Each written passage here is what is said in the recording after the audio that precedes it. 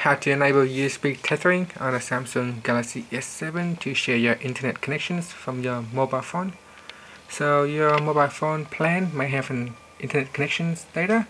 For example, you may get 3 gigs or 5 gigs on the plan and you want to use this internet on your computer.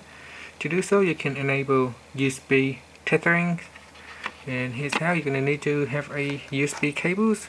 You want to plug that onto the laptop or computer, and on the end we're going to plug it onto the phone. So down here we're just going to plug into the phone in here to the USB port. Once we do that, we want to go into settings. So on the phone, go into apps, then go into settings. In settings, tap on mobile hotspot and tethering. Down here, USB tethering, make sure you turn it on. So tap on the switch to turn it on.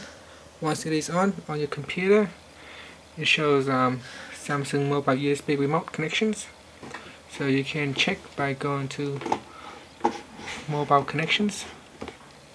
So what we want to do is to turn this one off.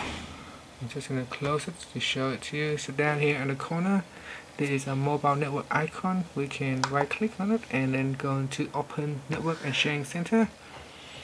And in here, if we go into change adapter settings, you can see that it has a connections Ethernet. It might have Ethernet 1 or Ethernet 2 depending on your setup.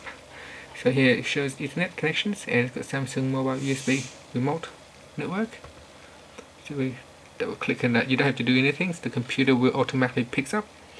So you can see here it shows enable, state, durations and the speed, and then it shows you all the details. So it is connected automatically once it is connected to your computer, and from there you can simply just start to browse the internet. For example, I'll go down here and I'll open up Firefox, and here I'm just going to do a test.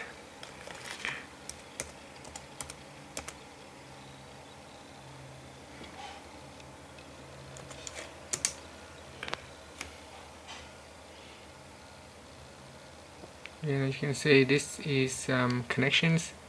It's going through my mobile data. So there it is. So as soon as I pull this one out, you can see that the connection is disconnected. And if I refresh the page, I can no longer connect to the internet. So that's how you can share your mobile data on the phone to your computer or your laptop. Thank you for watching this video. Please subscribe for more videos.